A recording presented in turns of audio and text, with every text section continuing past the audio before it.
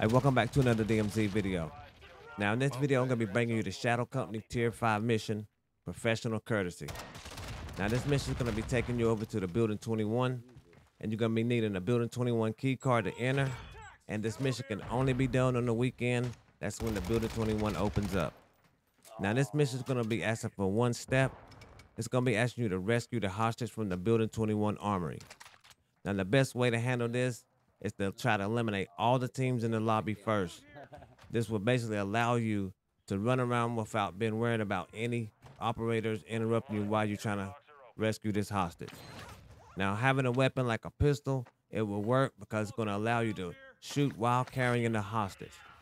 If you don't have a pistol or shotgun, with tacticals will work just fine.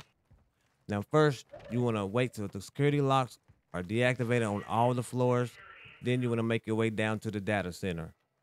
Now, the data center is going to be located on the first floor. It's going to be the room with all the servers in it.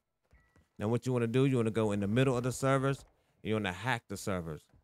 It will give you a message that the data center is being hacked and the armory room is now accessible.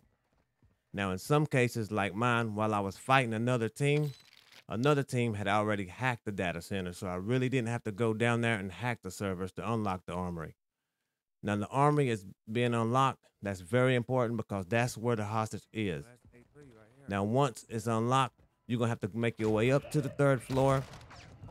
And then the best way to go is through the A3 entrance on the third floor. You just want to go through that door, and the armory will be on your left.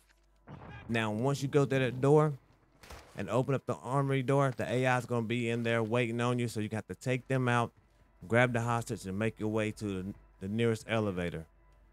Now, once you get the hostage in the elevator and extract, this mission will be completed.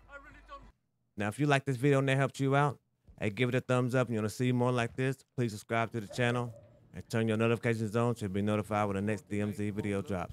Peace. See y'all in the next one.